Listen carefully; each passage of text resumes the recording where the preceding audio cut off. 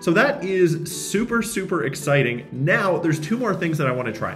One is I want to change the way this looks in the designer, and then I want to come back. So do like a little role play. Let's say the client goes, hey, I want these links to look different. Can you change those? Let's see how easy it is to do so in the designer, and then what happens when we go back into AppGen. All right, so I have updated my sidebar component here in the designer, and now I'm just gonna click on AppGen, and something that the AppGen AI said to me kind of led me to believe that this just happens automatically. You don't actually need to, you know, say anything. You don't need to resync the components. That would be super cool. So if that's the case, then I'm gonna be pretty happy.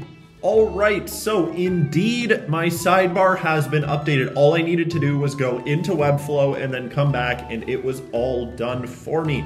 So that is super exciting. It still says home instead of home.